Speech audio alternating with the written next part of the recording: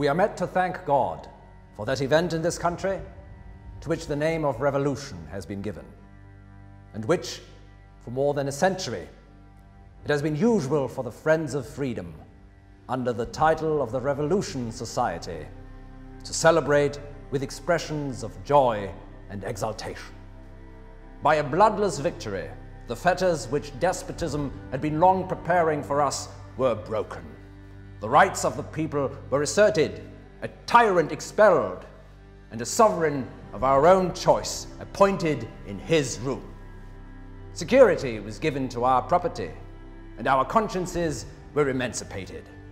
The bounds of free inquiry were enlarged, and that era of light and liberty was introduced among us, by which we have been made an example to other kingdoms.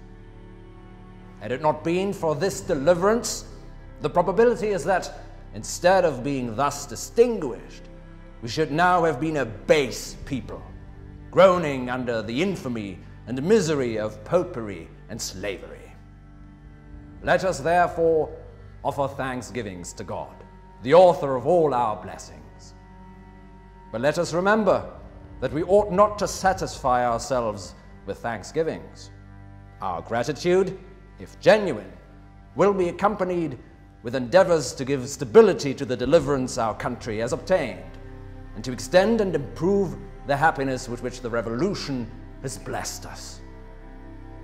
Let us in particular take care not to forget the principles of the revolution.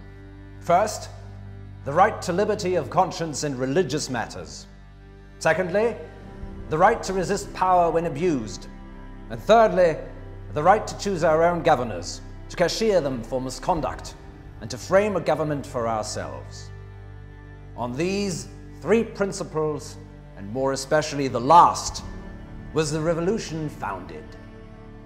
Were it not true that liberty of conscience is a sacred right, that power abused justifies resistance, and that civil authority is a delegation from the people, were not, I say, all this true, the revolution would have been not an assertion, but an invasion of rights. You may reasonably expect that I should now close this address to you, but I cannot yet dismiss you.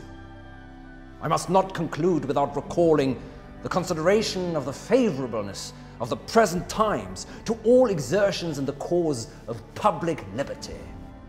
What an eventful period is this! I am thankful that I have lived to it. I have lived to see the rights of men better understood than ever, and nations panting for liberty which seemed to have lost the idea of it.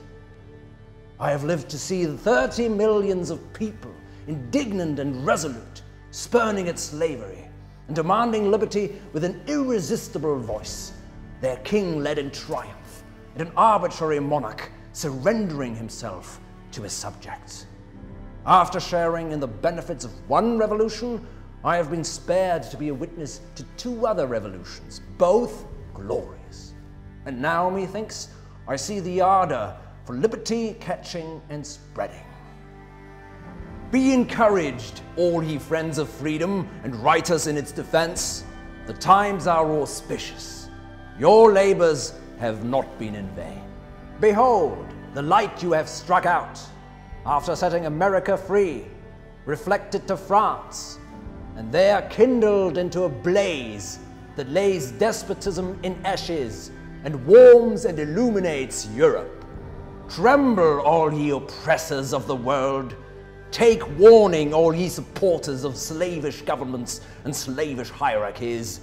You cannot now hold the world in darkness. Restore to mankind their rights and consent to the correction of abuses before they and you are destroyed together.